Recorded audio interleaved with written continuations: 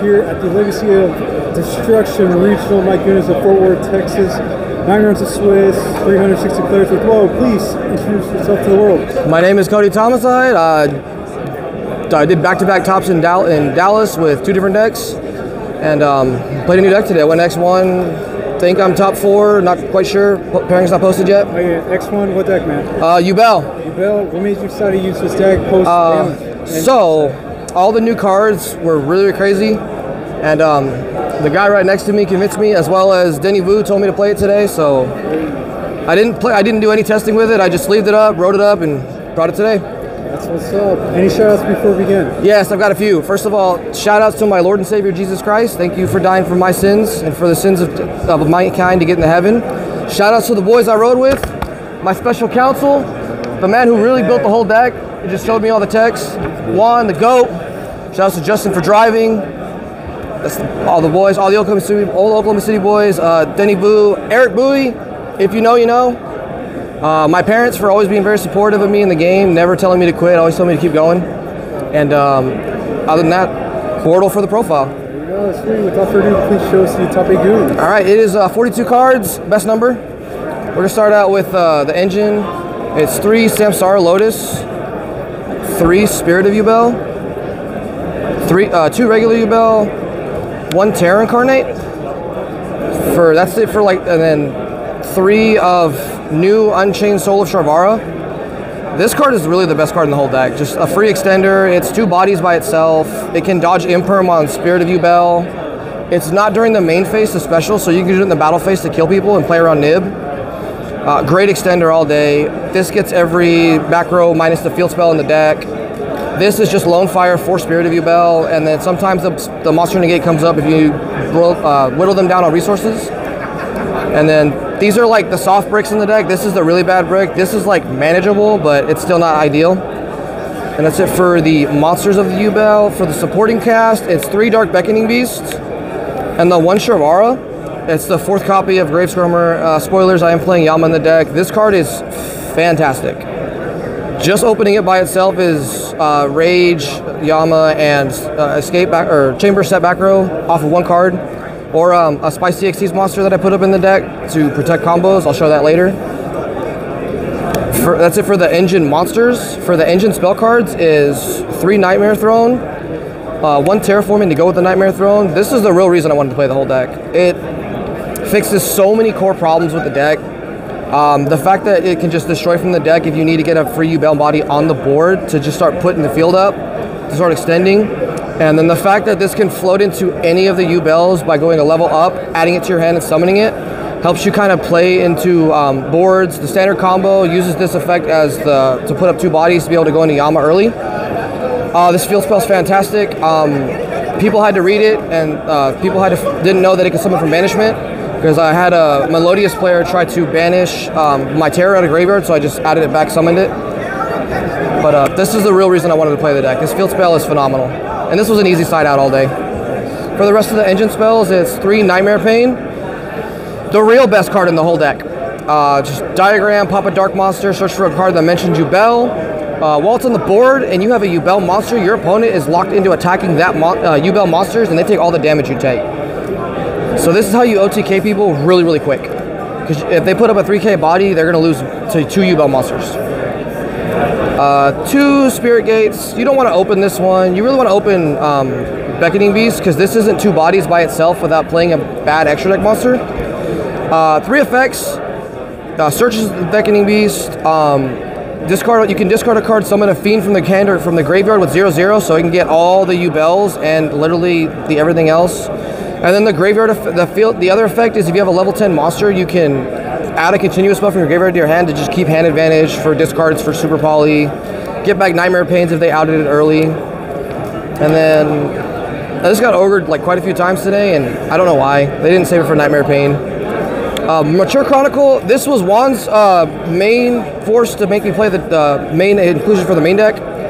This thing has 5 effects. It's very good. It's kind of like Gateway of the Six, to where whenever Yubel or a monster that mentions it is special summoned on either field, I can put a counter on it. First counter is summon a Yubel from the graveyard. It has to be the regular Yubel. You can't summon like any of the other ones. The second one is remove 2, add a banish card from the banish pile to your hand. The third effect, banish a card from your deck, that never comes up. Removing 4 counters to non-targeting destroy a card in the field comes up against Melodious, which I played 2 today. And then searching Super Poly at number 5 made people play very strangely because they knew I had it. I love this card. This card was beautiful. Helps you play through Nib very well. Also helps you put up the full board.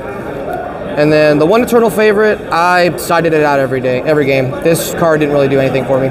It's kind of just there as a free search for Spirit during their turn. The one chamber for the Shavara, I misplayed against the Fire King Snake Eye deck. My only loss because I didn't Shavara set this to keep myself alive to make the Super Poly alive.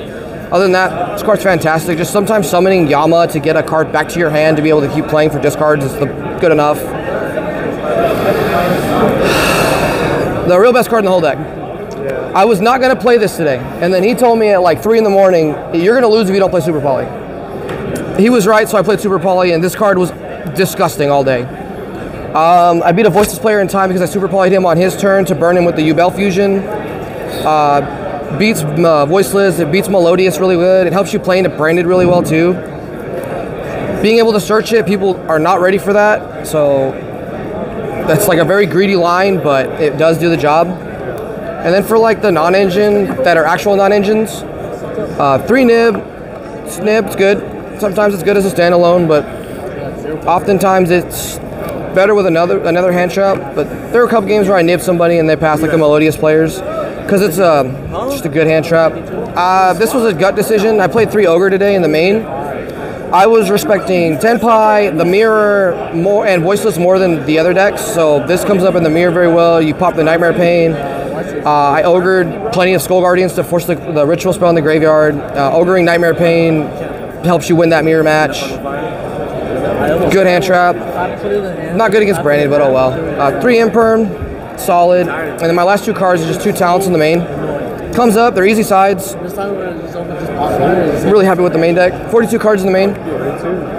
For the extra, the 1 Rage, standard. The SP Little Knight, standard. Where did it go? Muckraker, I used this card a lot today just because, like my last round, I made Muckraker after I made a Yama because I had the Nightmare Pain up, put up 2 Yubel names, crashed the Muckraker into his Dragos Tapelia, used Yama to summon a 3rd Yubel name and killed him. Good recursion. I made Dark like once today, does come up. Made this a lot today, it gets Voiceless. Because if you get the Ritual spell out of the graveyard and you use this to make access code, they can't use the Ritual spell to float into another one. Game card.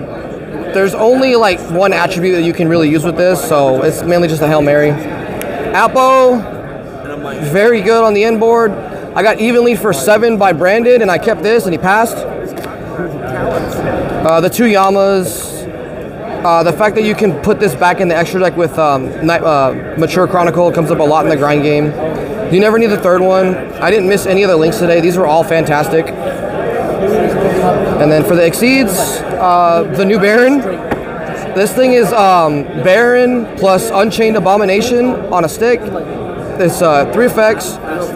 It needs 2 level 10s. Omni-negate by detaching a material. Then at the resolution of the chain, you can detach a material. Sorry, resolution of the effect, you can detach another material and non-target pop.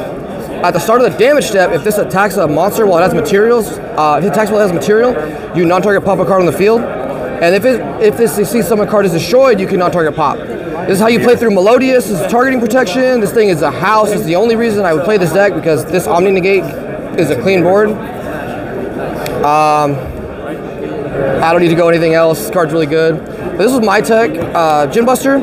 So if you have like Nightmare Throne or Nightmare Pain that you want to resolve and you have the Beckoning Beast engine, a lot of times I'll go Beckoning, search Continuous, search another Beckoning, and then I'll extra normal. Make this so that way the Nightmare Pain resolves or the Nightmare Throne. And it's a Fiend, so if you need to, you can like Rage put it back, or it's a Fiend so you can special Squirmer with it while it's on the board. What did not regret this card today, I won a game in time because I burned him for 5 with it. Did not regret it today. For the fusions, it's literally 3 super targets. This is a good card. I love this card. I beat 2 players in time with this card today. You burn for 2k, which is a lot. Can't be shown by card effects, so that matters too.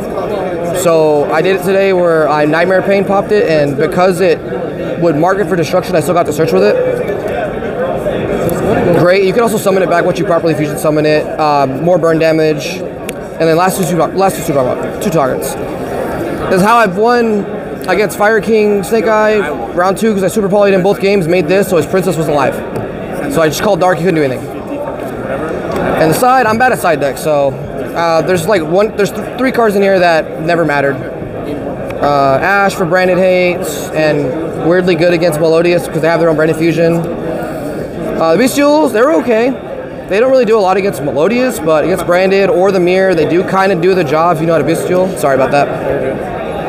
But brought them in just against those matchups. They're not really good to bring into Fire anymore because the decks changed those pivot lines. 3 Droplet. This card was insane. I beat a Tenpai player under skill drain because he went to attack my Yama with a level 7 and I droplet it in damage step and he was out of life at that point. Just played 3 back row hate cards. I never brought them in once today. They were there. Like, gotta respect Rogue. It's 3 skill drain. Tenpai can't play under it. A lot of decks can't play through it. You can keep floating with your guys. If you have Nightmare Pain, you can kill them through it. Sided in every game I went first. This is like the most sided card all day. That's the deck. Thank you, Bortle. Thank you. Until next time.